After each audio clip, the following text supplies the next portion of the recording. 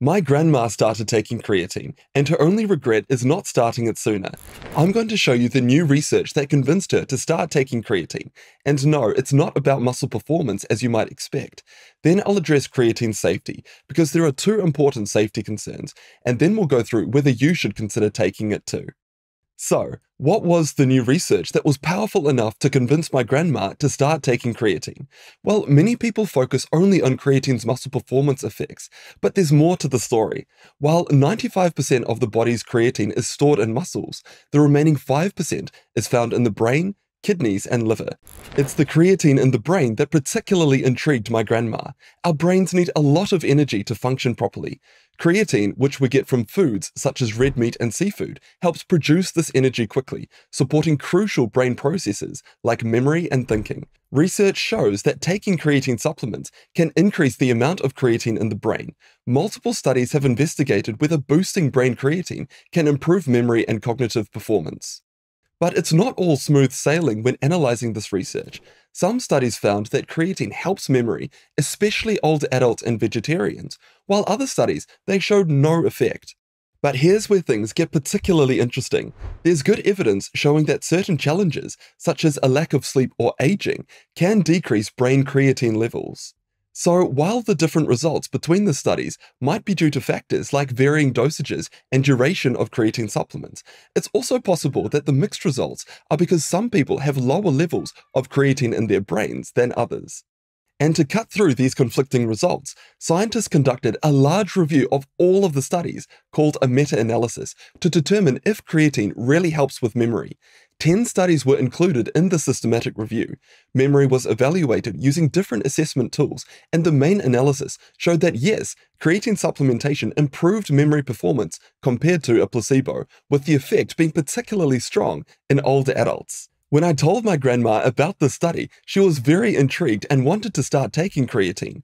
But before doing that and explaining the best form and dose of creatine to use, we have to go through the potential side effects and ensure it's safe. My grandma is in her late 80s after all.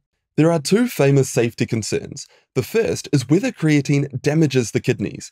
Creatine is converted into creatinine, and testing blood levels of creatinine is one way to measure kidney function. So if a person starts taking creatine, their blood creatinine levels will go up, making their kidney function appear worse than what it actually is. But taken from the International Society of Sports Nutrition, we have multiple long-term high-dose studies of creatine showing that it does not affect kidney function. Instead, think of your kidneys as a traffic officer. Creatine is converted into creatinine like we've gone through earlier, which is like having extra cars on the road. When you check the road, the extra cars make it look like there's a traffic jam and the officer isn't doing their job well. But the officer is still managing the traffic just fine. The caveat to this is for my patients that I see with severe kidney disease who need dialysis. So for those select patients, no, I would not suggest creatine. But outside of those patients, the evidence suggests that creatine does not affect kidney function. The second famous concern is hair loss. The concern came from a 2009 study of rugby players, where creatine supplements appeared to increase levels of a hormone called DHT, and DHT contributes to hair loss. But it's important to note that it was just DHT. No study has ever shown that creatine accelerates hair loss. There was also some statistical trickery in that 2009 study. There was a small increase in DHT levels in the creatine group, but in the placebo group, there was a small decrease in DHT. So combined, that explains the statistically significant result. Now, those results from that 2009 study have never been replicated. There have been 5 other studies that looked at hormone levels, including DHT, and there were no increases seen. In summary, the current body of evidence does not indicate that creatine supplementation increases total testosterone, DHT, or causes hair loss. So I want to put those concerns to rest. There's no evidence that creatine causes hair loss.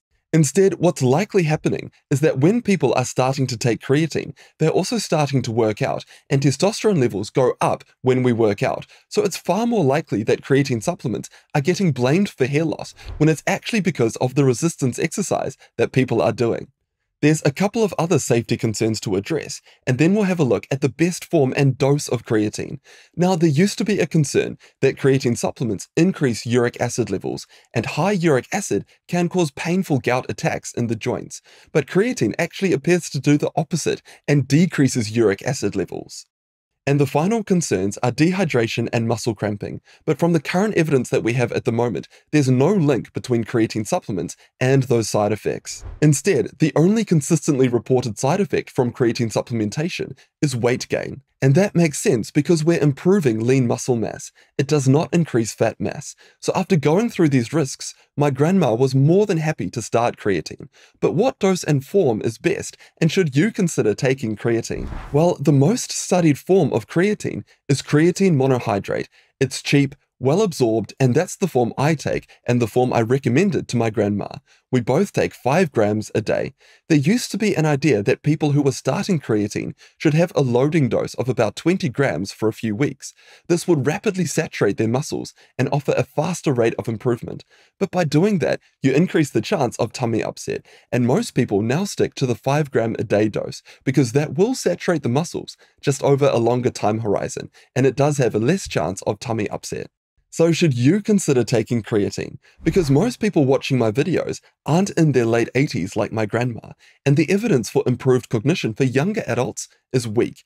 For muscle performance, however, the evidence is so strong that the International Society of Sports Nutrition previously concluded its position stand on creatine supplements that they're the most effective nutritional supplement currently available to athletes in terms of increasing high-intensity exercise capacity and lean body mass. The evidence also suggests that creatine supplementation may help reduce muscle damage and enhance recovery from intense exercise.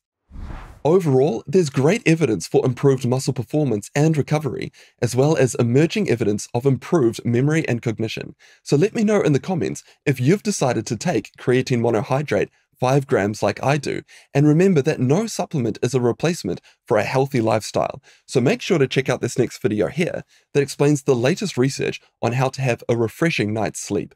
And a massive thank you to all of the patrons who are supporting the channel.